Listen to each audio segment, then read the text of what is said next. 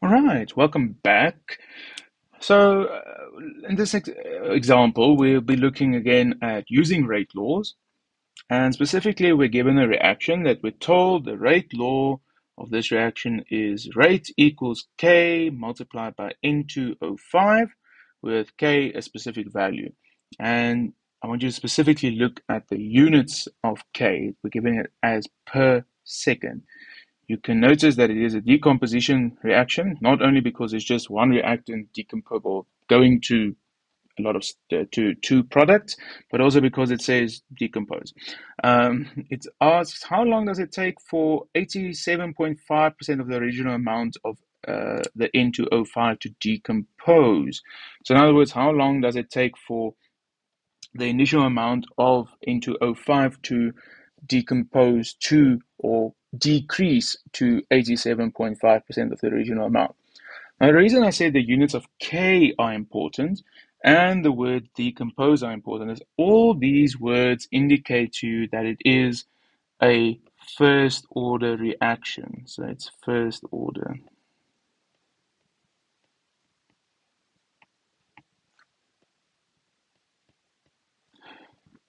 It's also important because you can immediately see it from the rate law. I mean, its rate is equal to K multiplied by the concentration to the power 1. It's a first order reaction. So as we define rate or order of reaction is dependent on the concentration or the order of the power of the concentration in the rate law. So all these things tell you it's a first order reaction. So that gives you what kind of integrated rate law you need to be using, what you need to be looking up.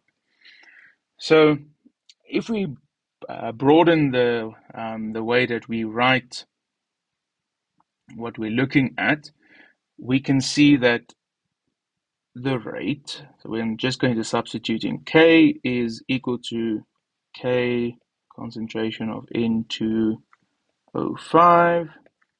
just to get a feel of stuff. That's equal to 6.93 multiplied by 10 to the power minus 3 per second, multiplied by N2O5. Right, first order reaction, we know a lot about this. Now we're told we want to know what is the concentration at a time when 0.7 or 87.5% of this thing has decomposed. Put in the mathematical terms, this means when the N2O5, when has it gone or decreased basically to 0.125 or 12.5% of what it initially was. So if it decreased by 87.5%, it means 12.5% needs to be left.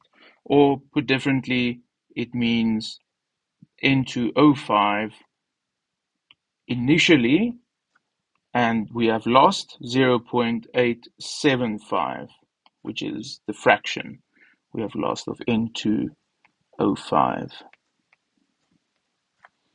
which then leaves us with 0.125, which is also known as 12.5%. N2O5. So that's the next important part. So we know it's first orders. That means we can use the integrated rate law of a first order reaction, which is ln concentration at time t, O5, time t, divided by N2O5,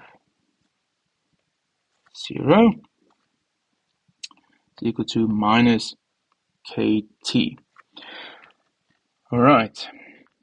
And your first question might be, but we're not given actual values. We're not told, the initial concentration. We're just told these fractions. And the nice thing about it is you only need the fractions because if you substitute in the fractions, in other words, you say, well, the concentration at time t is this expression we have at top here is then 0.125 of what it was initially.